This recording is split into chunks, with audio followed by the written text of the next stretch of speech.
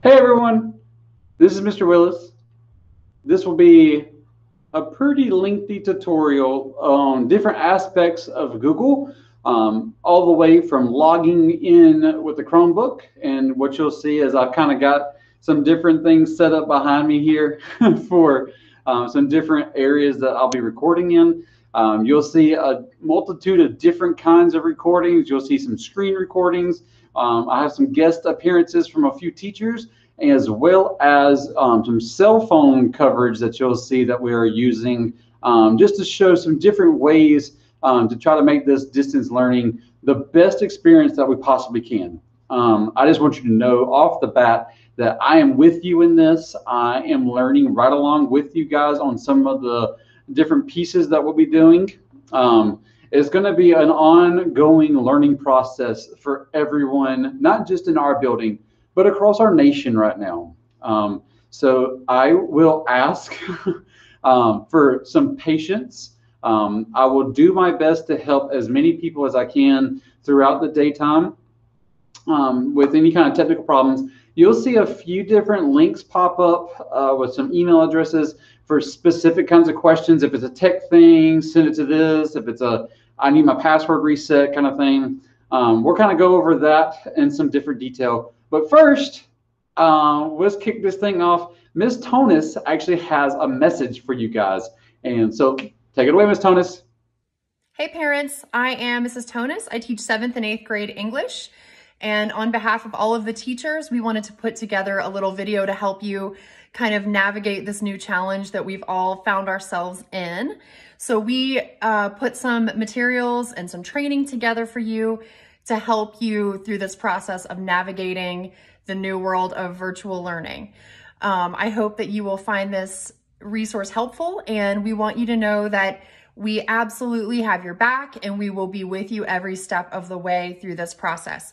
If at any point you need help or assistance from your child's teacher, please be sure to reach out and let us know. We've got this, we'll do it together. Let's kind of go into some basics. So I've kind of got like some ideas of some things to kind of show from the start. You're our first time Maverick with us. Welcome to Liberty Tech. This place is pretty magical. Just a quick intro. I was from the corporate world, and I left the corporate world to come back into education, just because of the things that were going on here that I got to see through my wife's class. She teaches 2nd grade here, Miss Willis. There's just so much that happens in this building that they just don't happen in other places, in other public schools. So there's just so much that will be an enrichment that happens here. Our exhibition nights, those are magical. I promise you, they are fantastic. We have a whole bunch of content out there from some previous, if you want to kind of previous exhibition nights, if you want to check that out, just to kind of see what's going on. If you're one of our first time families, for our returning families, welcome back. I'm excited to see you guys. This is my classroom. As you can tell, it's a little different. I keep saying and it's just one of those things.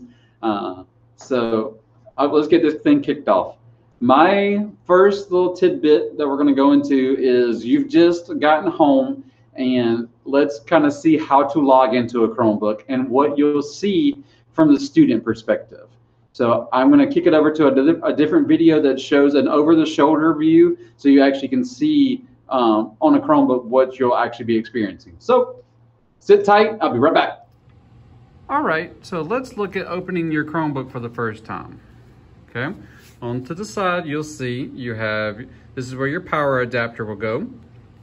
Okay, on our student Chromebooks, we've deactivated the SD card, so you won't be able to put into a SD card to pull in any information if it's a student device. On the opposite side, you'll see there's a HDMI cord. If you want to connect over to put in an external monitor, you can. There's 2 USB ports. If you would like to put in microphone or headphones that are enabled by USB, or if you have an external keyboard, that'll work here. And here's your headphone jack. Okay, whenever you plug your power source in, depending on which brand of our Chromebooks you're getting, the power adapter may be on the left side or the right side, okay? You'll open your Chromebook up. I always teach the two-hand touch. I'm gonna take my two hands.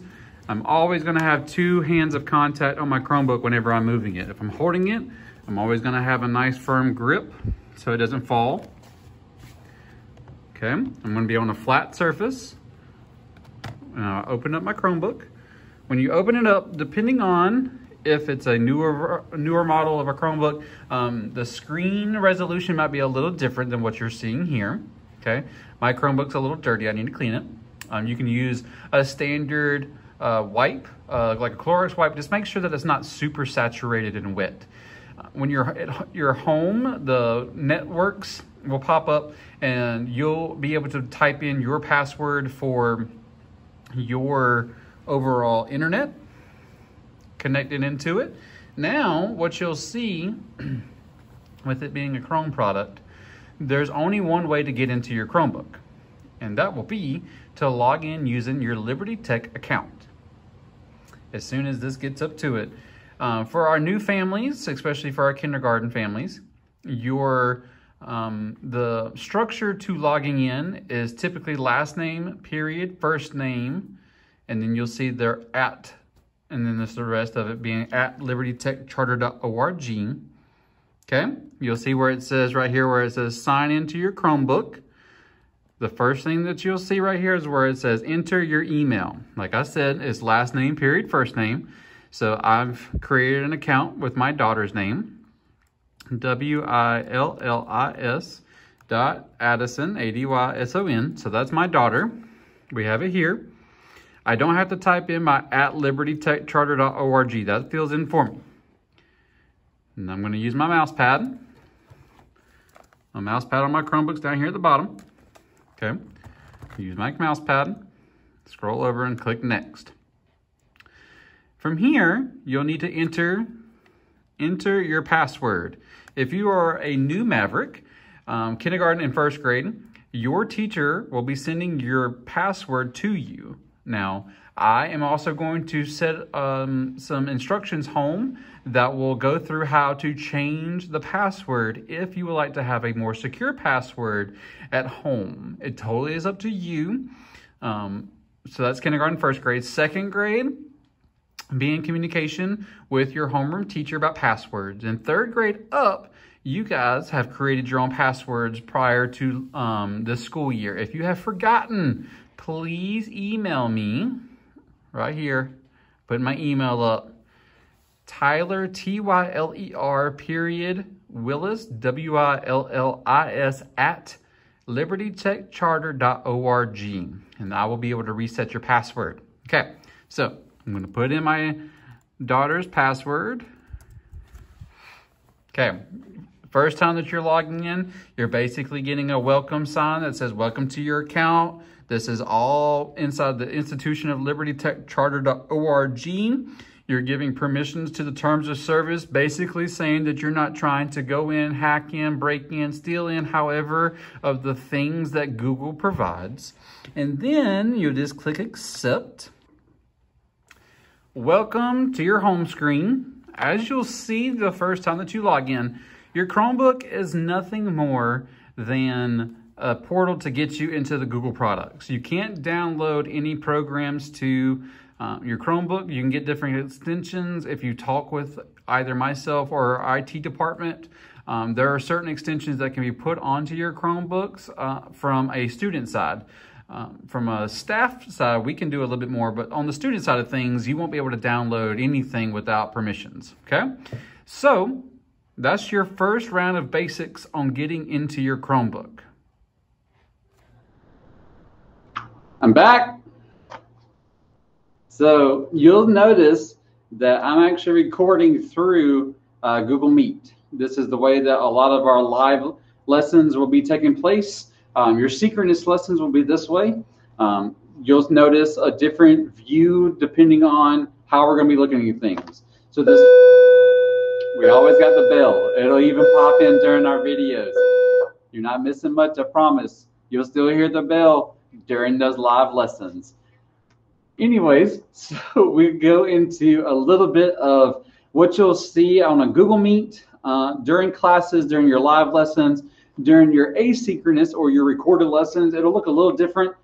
You won't see any of the chat participants since it's a recorded lesson, kind of like this. The biggest benefit that you'll have to making sure that you're understanding what your student is seeing is to understand how you can kind of help. So what I'm going to show next is how a student can easily navigate through the different Google apps, going into Google Classroom, how to add a code. So let's kind of check out some of that content now. See you in a second. Welcome back. Our next round is we're going to get inside of the Google Suites. Okay, from my Chromebook, we just saw how to log in. So now I'm going to use my cursor, see my mouse. I'm going to click down here on, I call it the colorful circle. This is Google Chrome. I'm going to click on Chrome. And this is going to load in to Google's website. I apologize for the waviness. That's just what happens whenever you record a screen. Okay. Now, for the first time, if this is kindergarten, first grade, or if you're a first-time Maverick with us, welcome. You'll be able to have your home screen set however you want in terms of adding a background if you want to customize it, but it's always going to default to come into google.com. And there's reason behind that is because I would like for those first few times that you log in to be able to see getting to Google, Gmail, your avatar, or your different security options here, okay? This is for your account. Now, let's look at getting into Google Classroom, okay? You'll click on, we call it the waffle. So you'll click right here where it's the 9 dots, aka the waffle. You'll see all the different, these are apps. So we have the account itself. This is an A because it's for Addison. Depending on your child's name, you'll see their first initial. Gmail, Drive, Classroom, Docs, which is like a Word, Microsoft Processing. Sheets is kind of like Excel. Slides, you have Calendar, the chat function, which is one-to-one communication between teacher to student. Google Meet is where our teachers will be hosting those live and those asynchronous or recorded lessons, okay? You'll have the different pieces down here, Jamboard, we'll kind of get into that later. This Google Apps through the waffle is how you can kind of navigate through the Google products quickly. So let's kind of look inside of joining a Google Classroom. I've clicked on the Classroom app. Okay, this is my first time joining in. So notice it says Addison Willis. I'm going to click on Continue, and I'm choosing that I am a student. Okay, from here, all you're going to need to do is click the plus sign and enter in whatever class code your homeroom teacher has sent to you via email. From there, you'll be able to join into their Google Classrooms and quickly be able to navigate through the content that your teachers have provided. This is where you'll also need to check in every day to find the new Meet link. And in just a moment, I'm going to get into some of the different ways that you can have communication with your teacher. So stay tuned. Let's take a quick look at one of our teachers that sent out a quick video that included their Google Classroom code to show how to join a Google Classroom. So enjoy. Good morning. This is just a quick video to show you how to join our Google Classroom for second grade. First, click on the waffle when you go to Google. Then click on the Google Classroom app. Once you are in Google Classroom, click the plus sign to join in the top right corner. After that, look on the chalkboard for our class code. Type that into the box and click Join. When you are done, look around for some activities in our Google Classroom. So the next thing I want to talk about is your student's Google Gmail, okay, your Gmail app. it is imperative that you're helping your student understand how to check their Gmail. All you'll do is you'll click the waffle. Actually, let me show you.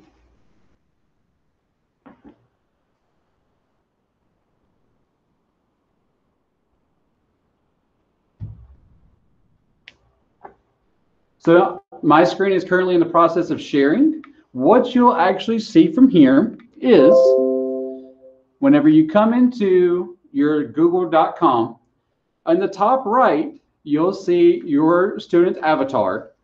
And from there, next to that, it's a term that we've kind of coined around here, the waffle. Okay? You're going to click the waffle. And depending on if your student has rearranged the icons, it's really simple. If you just tap and drag, you'll actually be able to rearrange the icons. I'll show you that now. So if I tap and I can drag it around, sorry, I'm on my interactive panel. Let me grab my mouse.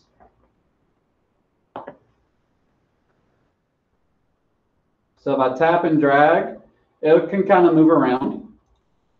So now our interactive panels, you'll see some teachers using them differently. You'll have the differences between the tap feature because our interactive panels are touchscreen, or you'll have some that'll use a wireless mouse to be able to click around. So sometimes you'll see the cursor pop up on screen, kind of like what we're seeing now.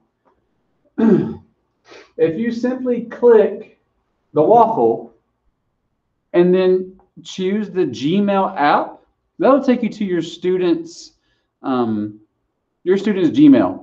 Now, let me come back so you can see. Got a little inception moment kind of coming down to see everything on my screen. So it's imperative that you're helping your student understand Gmail. Normally in my class, we taught through the Gmail etiquette the first few weeks of class to kind of walk through how to look at messages, how to respond, that kind of thing. But since we're digital, I won't be able to have that interaction with some of our families here in the first few weeks. Just remember that Gmail communication is like writing a letter. It needs to be a little bit more formal. If you can kind of help your student to understand how to do like a greeting with a dear miss, or for instance, Miss period Caldwell, comma, enter, start typing your message. This email etiquette would be helpful on the front end if you have to do some kind of email communications between student to teacher. Another thing that you'll see is your student will actually get a lot of communication through their Gmail account. Yes, we do send emails to parents, but a lot of communication happens internally inside of Gmail with our staff to students by Google Classroom. A lot of the notifications will come through from Google Classroom directly into your student's email. So if they're able to check their email before they log into their first meeting of the morning, their first class, you'll be able to help them understand their email inbox. So what I'm asking is that they kind of get in the routine of log into Chromebook. Let me check my Gmail next. The first thing I always do whenever I get here, as you can see, I now have 33 emails that I've got to get through. But as soon as we get here, I open my email, see what's the biggest priority, and then move through there. So I'm teaching myself some proper etiquettes in terms of responding to questions within our 24-hour manner. Secondly, with our email, what you'll notice is that Google Classroom will send parent notifications as long as you're signed up as a guardian. If you have not gotten that invitation from your homeroom teacher, just reach out to them, ask them to put you in to their Google Classroom as a guardian. So the reason why you cannot, as a parent, join the Google Classroom is because Google Classroom is limited to the institution of the school. So that's why your student is able to join through Google Classroom with their @libertytech.org account. Okay, it's just security purposes. It helps to keep that communication safe between teacher to student. But you can easily ask your student anytime to log in, or do what I would do. Ask them for their password. Come up with that kind of agreement together. This is your password. I know your password. There's no secrets. That needs to be a conversation that you have right here in the very beginning of school. That way that you can see what the student is seeing in real time. That way there's no secrets. You know exactly what's going on. And just have that conversation. You could even have their email address written down with their password and set it right on their computer. That way that if they're having trouble logging in, there's your login. If you want to come log in and see what's going on, you have that right as a parent. Okay. So that's Gmail. Our next thing that we're going to kick it over to. So Miss Caldwell has a really, really cool tool that she would like to show you guys. So take it away, Miss Caldwell. Hi, my name is Diana Caldwell, and I'm one of the 4th grade teachers here at Liberty Tech Charter. It is my honor to be able to share with you some ways that you can use your phone to make life a little easier for you and your child when adding assignments to Google Classroom. What I want you to do, or what I recommend, is to install 5 apps on your phone. You can install them on an Apple phone. You can install them on an Android phone. You can also install them on a tablet, so long as that tablet has a camera. And here are the 5 I want you to download.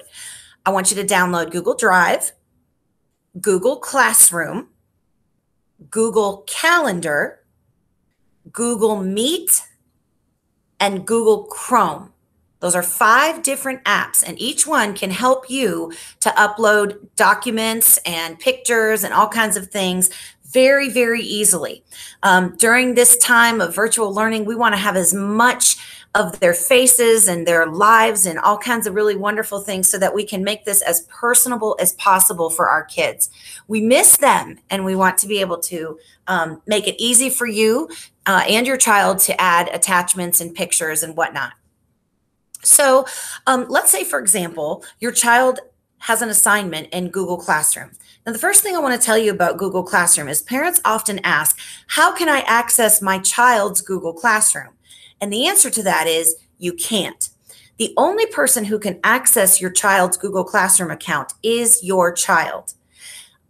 You can sign up to receive summaries of their work, which is what I'll cover in just a few minutes.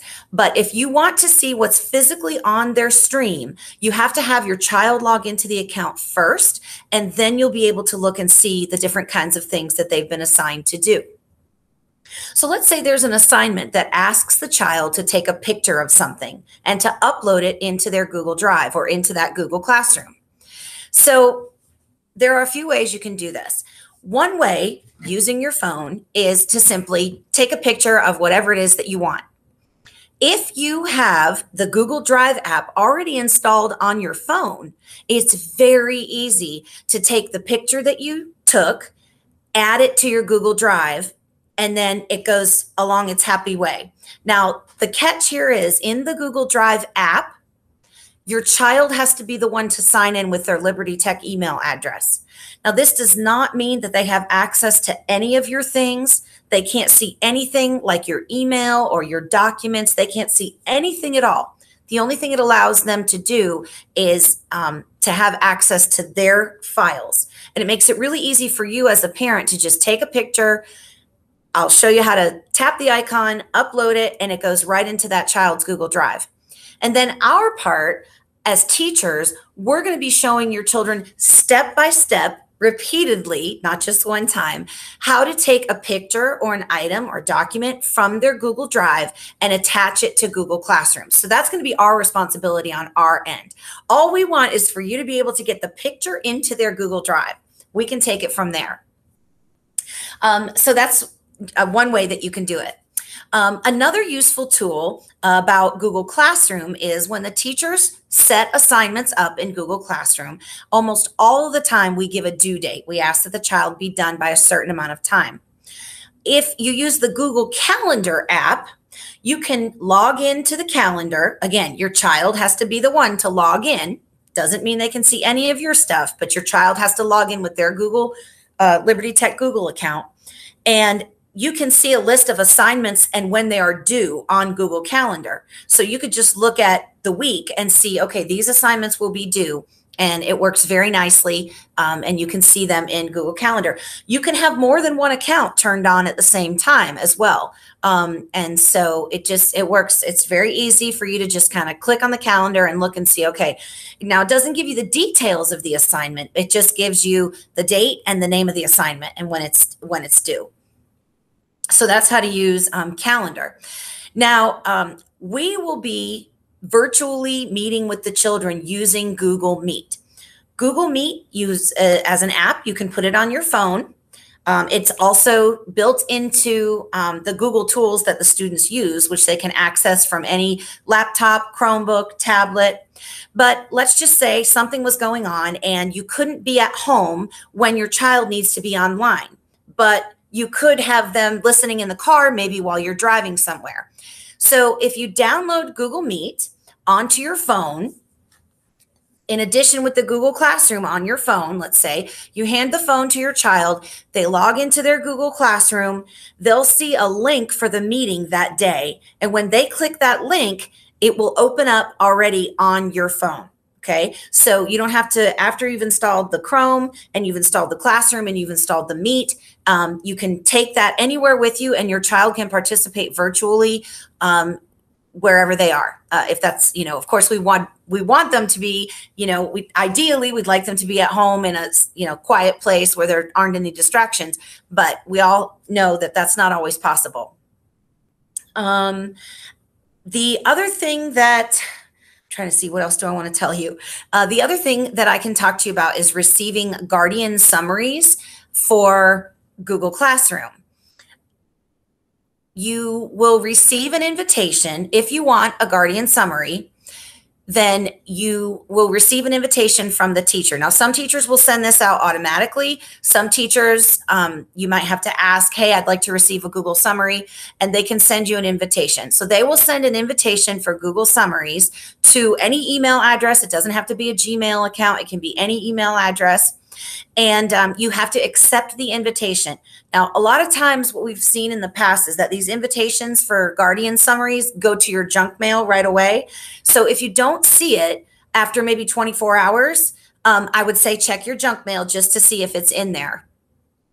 Now, these Guardian summaries, you can set up under the preferences how many times a week you want to receive a summary.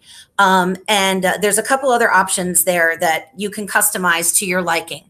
These Google summaries will not show you the grades, but they will show you what's been assigned. It will also show you if your child is missing an assignment or if it's overdue. And if there are coming assignments, it will show you that as well. So it's really three purposes. Any missing work, it will tell you. Current assignments, it will tell you. And coming assignments, if they are listed, it will tell you that as well. So it's a very useful tool. Okay. So again, if you want to receive Google summaries, some teachers will just send it out automatically. I'm hoping most of us will. If not, you can email the teacher and just say, I'd like to receive a Google summary, and they can send you the invitation for that. So I think that's about all that I have to say. I'm so excited to be a part of the team helping our parents support our students. If I can be of any help, again, my name is Diana Caldwell. You can email me, diana.caldwell@libertytechcharter.org, and I will do my best to answer your question or find someone else who knows how to answer it. Take care. Thank you, Ms. Caldwell. That was fantastic. You have an insanely powerful tool that sits in your pocket most of the day. And as long as you got the right apps, it's a powerful tool to help your student communicate if we're having a little bit of trouble between the Chromebook assignments to be turned in. I'm going to now show you one more really neat app that, sorry, Android people, I don't know how you do it. I know how we do it in the Apple world, but so you might need to check into just your own way of doing this. But for my Apple folks, we all have the Notes feature. So let me show you a cool little tool that we can use to scan in documents really quickly and send them to teachers if need be. Okay, let's take a look at how to use the note function on an iPhone. If you're an Android user, I apologize. I do not know how to do this on the Android side of things. So if you do, send me some step-by-step instructions and I can help get that out to parents that have questions. Now, notice at the bottom, I've got a lot of notifications. I'm trying to take care of those as they come in. As I'm going through this, it is recording my screen, so some notifications may pop up. I will do my best to exit them out as fast as I can, but just know that I've now tried this 4 times, and every time it has popped up more notifications, and I'm trying to keep those private. Anyways, off to the left, notice in the top I have my notes function. If you have a newer iPhone, you can actually do the force touch, which is if you press on top of an app, you can actually force it to open up a new set of menu items. So I'm going to do my force touch. Notice how it's popping up and it says new note, new checklist, new photo, scan document, or some of the edit the home screen or delete apps. Okay. You can click on real fast just to scan a document, or if you need to go in the old-fashioned way, you can come in, click Notes. Now at the bottom right, I'm clicking to start a new, composing a new note, okay, on the bottom right. In the middle, you'll see where I have a camera icon.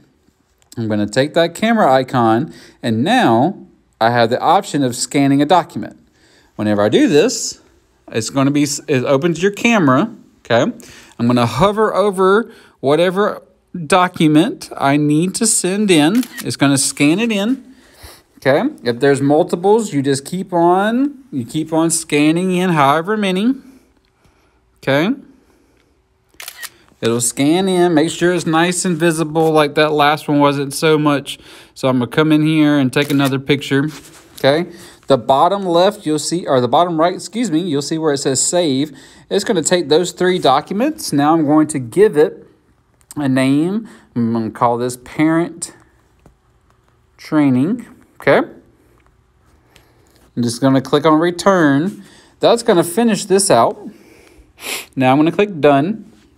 Now on the top right, I can click that Export button. And once I click it, it'll pop up some more options for you to either email it, to send it as a text message, or you can drop it in like what Ms. Caldwell was showing. You can put it into the Google Classroom, Google Drive, different apps.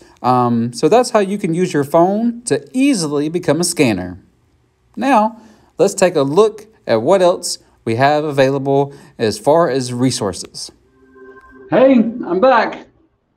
So the last thing I want to show you guys is that we have put together a PDF of some different resources to kind of help through to see how to do some certain things if there's some problems that come up, okay? So I'm going to click over to my different tab and kind of walk you through some of the things that are there.